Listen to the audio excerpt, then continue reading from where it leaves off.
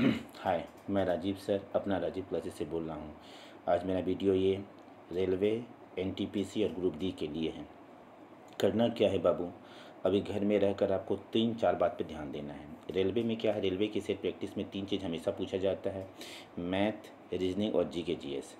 Math में आपको क्या करना है कि कोई भी बुक हो, आप क्या है शुरुआत कीजिए, जैसे नंबर सिस्टम से, परसेंटेज से, मेंसुरेशन से, यानी तो जो सबसे टफ है उसके बारे में तैयारी कीजिए।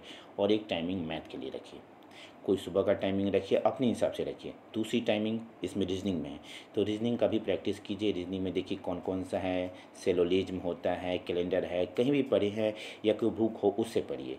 और तीसरी रखिए साइंस जीके जीएस का। जीके जीएस में एक साइंस का टॉपिक का समय रखिए कि साइंस पढ़ना है और एक हिस्ट्री ज्योग्राफी पढ़ना है। और जब पूरी टाइम के बाद एक ज़रूर टाइमिंग रखिए, क्योंकि पूरा समय है आपके पास, एक टाइम में रखिए सेट प्रैक्टिस करने के लिए।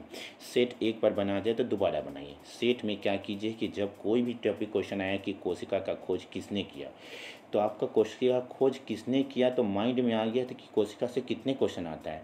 तो कोशिका का खोज किसने किया, कब किया, फिर मृत कोशिका का खोज किसने किया, फिर जीवित कोशिका का खोज किसने किया, कोशिका के सिद्धांत के बारे में पूरी बात एक अपने कॉपी में नोट कीजिए और लिखते जाइए।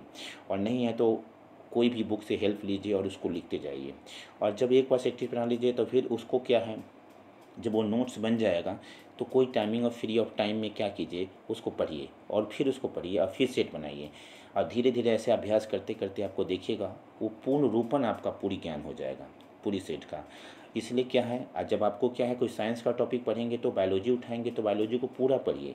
पूरे पढ़ने के बाद फिर केमिस्ट्री उठाइए, केमिस्ट्री के बाद फिजिक्स उठाइए, फिर अल्टरनेट फिर बायोलॉजी फिर फिजिक्स। उसी तरह क्या क्या हिस्ट्री के पढ़ लीजिए, हिस्ट्री के बाद ज्योग्राफी पढ़िए, ज्योग्राफी के बाद पॉलिटी पढ़िए।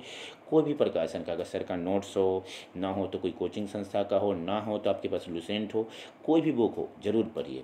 अभी पढ़ने का ही बहुत बड़ा समय है, क्योंकि अभी कहीं फिर हम पिछली वीडियो में बताए थे कहीं जाने का समय नहीं है। और ये गवर्नमेंट जॉब लेने का या सरकारी जॉब लेने का ये सबसे बड़ी प्राथमिकता समय दिया गया है। हम बार बार कहते हैं कि ये समय नहीं आने वाला है। अभी क्या है, उगते होंगे। कभी कभी मन करता है, कभी कभी स्टूडेंट कहते हैं कि सर लॉकडाउन के दौरान हम पूरी तरह से लॉकडाउन हो गए, कि नहीं बाबू, ये आज आपका समय दिया जा रहा है कि आप किस तरह कैसे अपने करते हैं यूटिलाइज समय का। अभी समय का यूटिलाइज करने का वक्त है। थोड़ा नींद आए तो सोइए, लेकिन क्या है अल्टरनेट पढ़िए, कुछ भी कीजिए, कि फिजिक्स रखिए, केमिस्ट्री रखिए, बायोलॉजी रखिए, उसके हिसाब से पढ़िए। अगर ये समय बीत गया ना बाबू तो फिर नहीं आने वाला है। हम बार बार बोले हैं कि एनटीपीसी अभी हो या 2 महीने बाद हो या 1 साल बाद, एग्ज़ाम तो होना ही होना है। इसलिए इतना ही रहने देते हैं, सेवा को देते हैं विराम। खुश रहिए, खुश मिजाज रहिए और हेल्दी रहिए। फिर से बोलते हैं कि सेट प्रैक्टिस ज़रूरी है, हर चीज़ की रिवीजन करना ज़रूरी है, हमेशा हमेशा बोलते रहते हैं।